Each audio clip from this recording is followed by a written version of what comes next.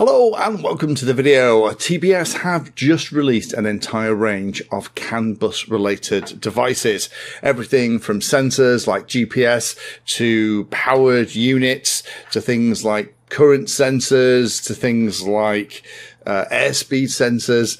These are all on the website now. Now, I've been aware that these have been coming for a little while. I've personally been quite excited about it. Why?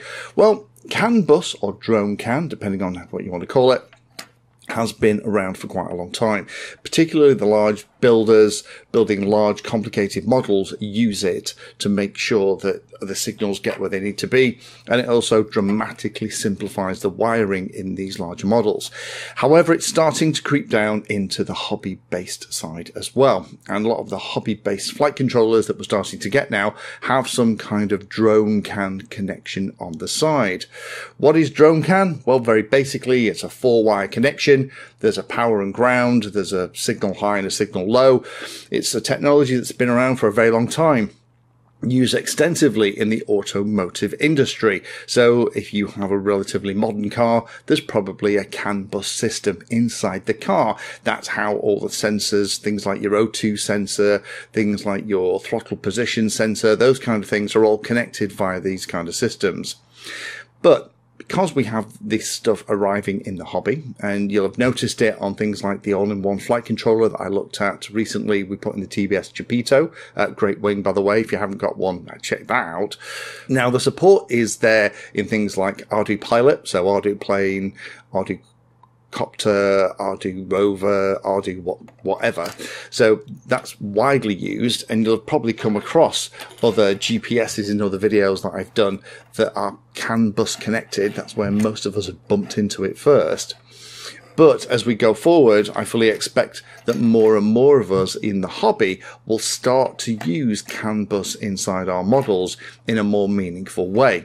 So I was lucky enough to be sent pre-production units of these to have a look at and have a play with. So I thought I would go through and just give you a whistle-stop tour of the new stuff that's out. This is quite interesting because historically, vendors like Maytech and others have been the go-to for professionals for things like these devices. So it's kind of fun to see TBS throwing their hat in the ring. The first one to talk about is the TBS DroneCAN splitter. This includes a 4 amp BEC. So this is similar to the kind of hubs that you see inside other kits, but this actually also provides power for the DroneCAN connected devices as well, which is very handy.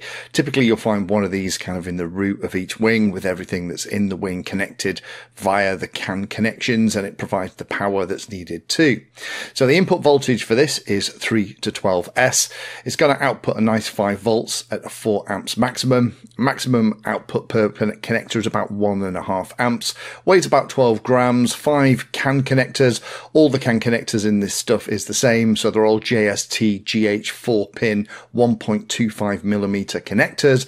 XT30 connector for the power, and you also have solder pads as well if you want to do it that way rather than use the connectors.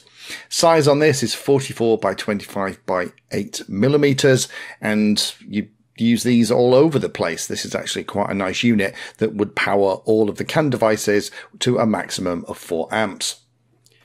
If you need a little bit more power, then there is the TBS DroneCAN 20 amp power supply. Now this again will take 3 to 12F input. It'll output 5 volts at 4 amps, similar to the device we've just looked at. It'll also output 12 volts at 4 amps and 9 to 16 volts at a whacking 20 amps. 4 voltage sensors on it. Weight is 63 grams. 2 CAN connectors, 1 serial connector, 1 SWD connector, same JST GH 4-pin connectors, the 1.25 millimeters, an XT30 for the power input, and also solder pads too. Size is 61 by 40 by 15 millimeters. And it has a current sensor on here. Because it has different sensors, then there is going to be a little bit of Ardu Pilot setup, and all of that is in the manual, so you can see how you need to set up things like the courage and voltage sensing so that you can read all that stuff from the device. Next one then is the TBS DroneCAN 150 amp Hall sensor. So the idea is this goes around typically the positive lead coming from the power supply, and that allows you to measure the current that's flowing through it via the magnetic field that's created. So the sensor is a Hall sensor, and it will read from 0 to 150 amps. Input voltage is 4.5 to 5.5 volts. Most people are going to run it on 5 volts. Sensitivity is 12 millivolts per amp, weighs about 7 grams, 2 CAN connections. Most of the ones that have 2 CAN connections allow you to daisy chain through them. 1 serial, 1 SWD, same JST-GH4 pin, 1.25mm connectors, and also solder pads too. Size of this is 35 by 22 by 22 millimeters, perfect for those high current applications where you don't have to then worry about having very high powered current sensors. Also, all the settings for it are within the manual, and also which way round you need to install it to make sure that it's detecting the current in the right way. Next one then is a sensor. This is the TBS DroneCAN airspeed sensor. Again, powered from 4.5 to 5.5 volts. Most people are going to power it at the 5 volts nominal that most CAN stuff runs on. It'll measure up to 100 meters a second. That equates to about 360 kilometers an hour or 223 miles an hour.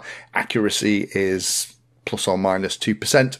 Only weighs 4 grams, 2 CAN connections, 1 serial connection, 1 SWD and 1 I2C. Same JST-GH pins for the CANBus stuff and solder pads too. Does mean that as well as providing the CANBus outputs, it also provides I2C support, which means that you have a choice of how you want to connect it. Size of this is 35 by 22 millimeters. Again, configuration for how this is all set up is inside the manual. This is the TBS DroneCAN PWM board. Allows you to connect either PWM controlled things like servos or ESCs, or even D-shot devices into your CAN network. So this is very handy if you have lots of PWM controlled devices remotely. Then you can use this to power those and to mount them relatively far away without having to run 8 lots of signal and power cables back to the various pieces. Input voltage 4.5 to 5.5 volts as all the rest. 8 servo outputs or 8 D-shots, 1 D-shot UART. Weights about 4 grams, 2 CAN connections, 1 serial, 1 SWD and 1 I2C. Same JST-GH4 pin, 1.25mm connectors for the CANBus stuff, and solder pads too. Size is 40 by 22 by 6 millimeters. And again, because it requires a little bit of configuration and setup here so that you make sure that the right things are being sent up to the board, that information is in the manual. The only other thing that's been released, the TBS DroneCAN GPS module, that is very similar to lots of GPSs that I've had in already that connect via CANBus, and that allows you to dramatically simplify the wiring to your flight controller, just having everything connected to CANBus and then just running the CANBus around. The big challenge with the more things you connect into the CANBus system is making sure that everything has adequate power. So things like the DroneCAN splitter with a 4 amp BEC and also the much chunkier power supply with a 20 amp rating are very handy to have to make sure that everything is powered and has available current and the 5 volts is nice and steady. So it's really interesting that TBS are getting into this market in such a big way. Lots of their flight controllers have CAN stuff on them. So things like the all-in-one unit that I put inside my TBS Chipito, but also things like the Lucid H7 Wing have a couple of CAN connectors as well. I think part of that is because TBS have a good relationship and work closely with the Ardu Pilot developers. And when you're using Ardu Pilot, CANBus is becoming a much more common way to connect both remote devices, sensors, and other things as well. But also we're starting to see CANBus creep down into more of the hobby grade stuff. So it's great that TBS are offering us a way to get hold of this technology in a relatively easy way. Let me know if you want me to do more videos about CANBus and explain how it all works. I've already done a couple. I'll put links down below so you can go and check those out. But if you are building large professional models where you have long cable runs, CANBus is a fantastic way to be able to get your signals around the model safely, cleanly, and without having to put lots of copper inside the model.